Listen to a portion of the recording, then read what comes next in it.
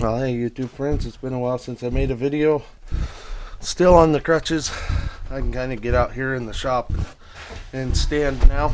I got at least a couple more weeks on crutches and at least 4 more before I'm like fully off restrictions, and who knows how many it'll be after that before I can go back to doing what I want to do. But just playing on the wood lathe a little bit.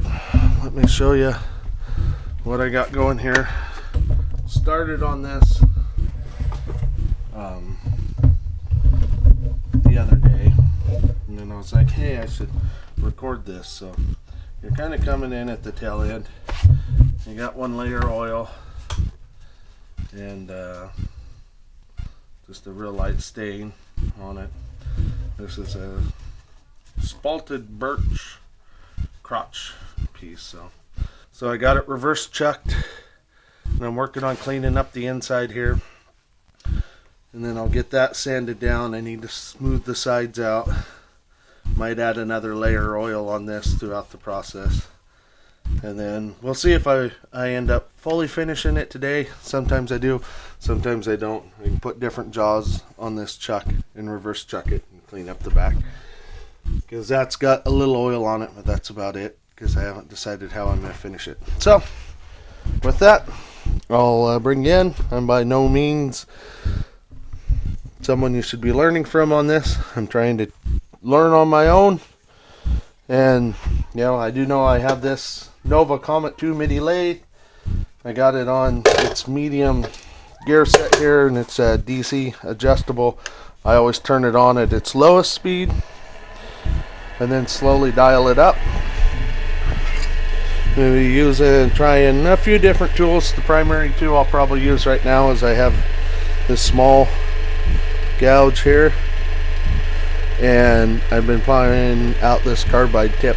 This got the round one on it. So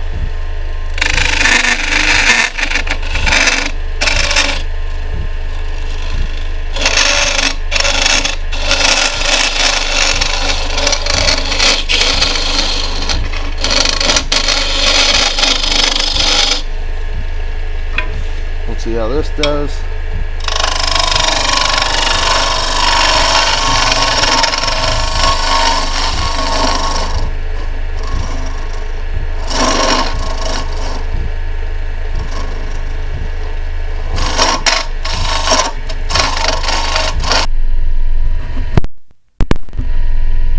Okay, we'll try this and see how shaky it is.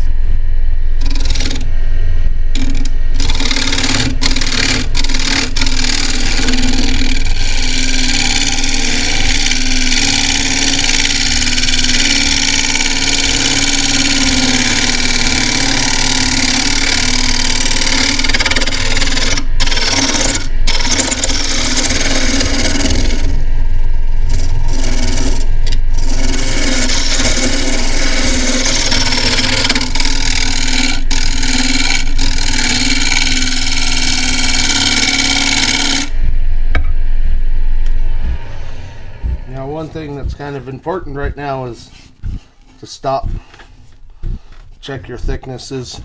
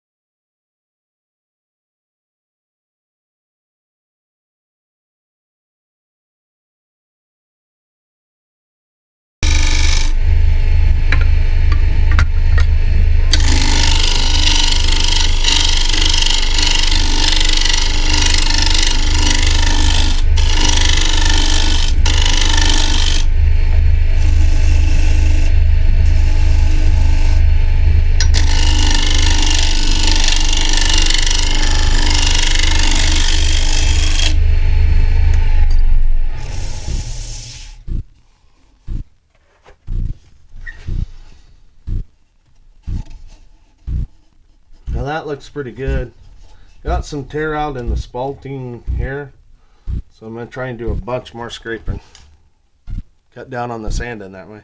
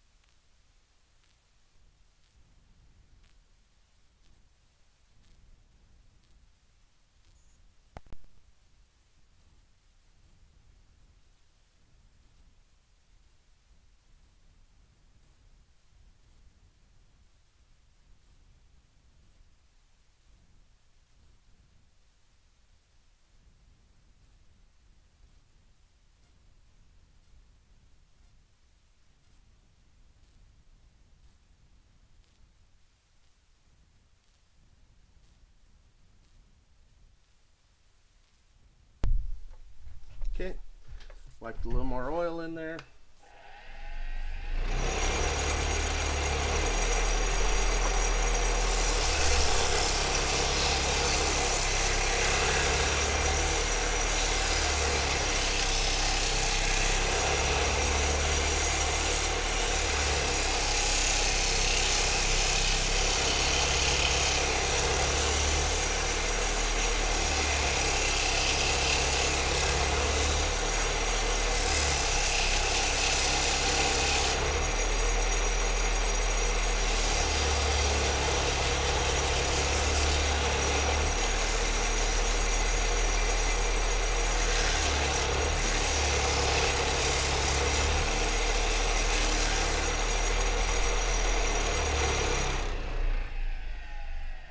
You know, I stop fairly frequently when I'm sanding, just to, especially with the coarse grit. Might need to, rubbing a little oil helps to kind of show you your rough spots too. Looks like I need to work this outer edge a little bit.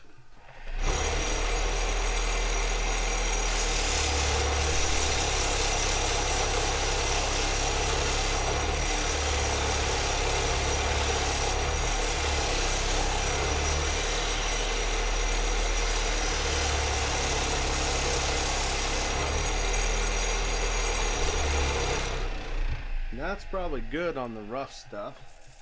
Put a little more oil on it. Yeah, that looks pretty good. I do believe this is called wet sanding. Wet sanding might be typically done with something else, but it's what I call wet sanding. So I'm sure people will let me know I'm wrong.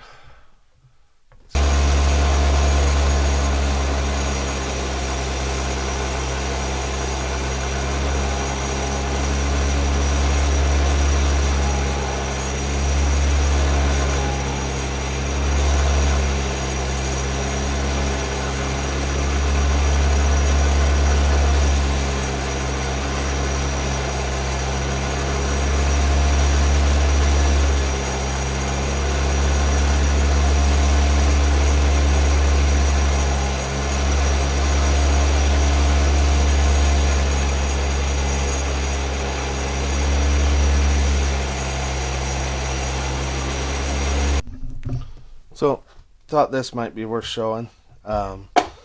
changing jaws on my chuck. If anyone's interested, let me know and I can look up what jaw it is that I have here. It's the one that came with it. It's a Nova jaw. And then I bought these separate. But if you look, there's 2 Allen head screws here. So I've went through and loosened them all. So I'll spin those 2 out.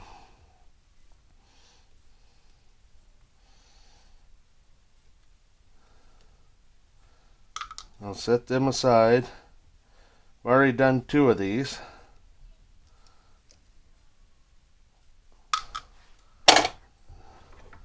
I'll do these 2 more and I'll show you how to put one of these on. And I think I need to crank my jaws out just a little. All of this pretty self-explanatory. If you use the boiled linseed oil much, you gotta kind of scrub these up. It's almost time to clean these jaws up again. You crank a little room out, then you just take one of these. And it has a little groove you got to get down in there. You drop your screw in. And it came with screws and they seem to be about the same. And this is a Nova jaw, but you know, I don't know how many chucks it's compatible with. So it's something you would want to pay attention to. Make sure that your screws are sufficient, and then I'll just continue and do all 4, and then I'll show you. These are real simple. They just got a little standard screw in them, and you just adjust those to where either way you want. You can either put the bowl inside of it with this wide open and crank down, or inside out. The inside out, a lot of that's going to depend on the angle of the side of the bowl. You get crushing versus expansion forces. I always like to do outside in if I can.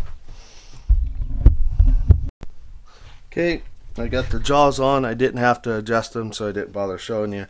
Just put the bowl in and then adjust the jaws to where we got tension. Tool rest back on. I switched the speed to the medium speed. I like to use this little wood block. This is a live center, so that'll spin, but I don't like that pin poking in there. And you can get different live centers. It's just going on the cheap. And eventually I'll be turning a little bit without the center on to clean up the very center of that, but I saved that for last. And you got to think when you're doing this, there's not a whole heck of a lot holding this on. So I typically do kind of pushing scraper type cuts. I try not to take great big huge ones, so make sure you're in forward, turn it down.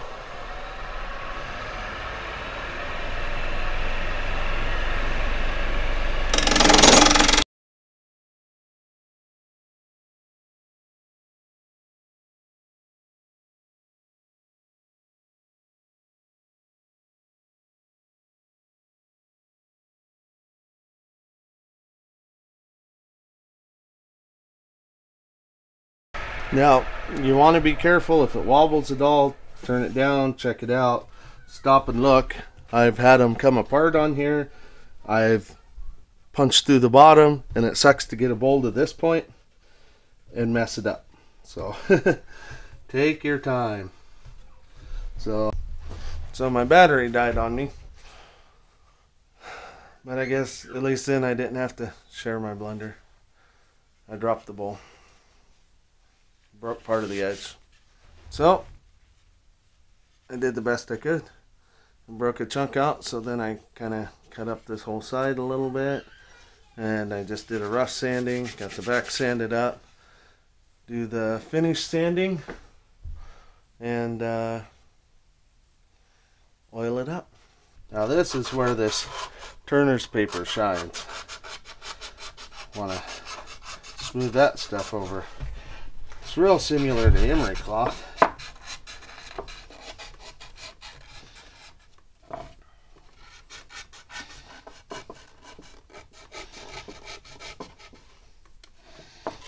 Time to oil fill it up. Oh, there's one over there.